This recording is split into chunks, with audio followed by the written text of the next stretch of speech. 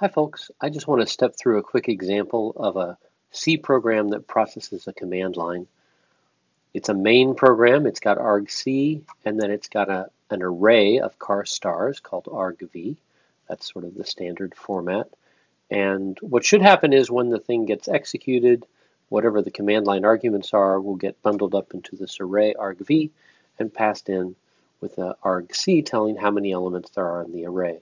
Now I've got the launch configuration set up so that the command line will have the executable name as the first item on the command line, and then arguments 1, 2, and 3. So altogether there'll be 4. argc should be 4, and argv should be pointers to the executable path, and then the strings 1, 2, and 3. So let's give that a try. I'll just go ahead and launch the debugger. And, oh, actually, I don't think I set a breakpoint. I need to set a breakpoint. Let's go back and do that. Maybe initializing I here would be a good place for a breakpoint. So let's try that again. It should break then on line 6. There it goes.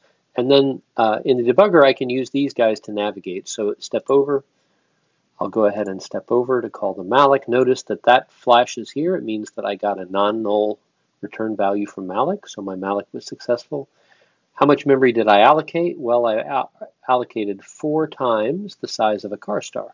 So 4 string pointers, the argc is 4, and I got a pointer to that guy. Now let's go ahead and step through.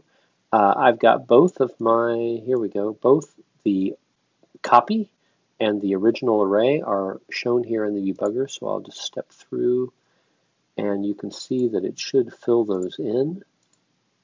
There they go, one at a time. I'm copying those pointers over, 746, 74A, and that's it.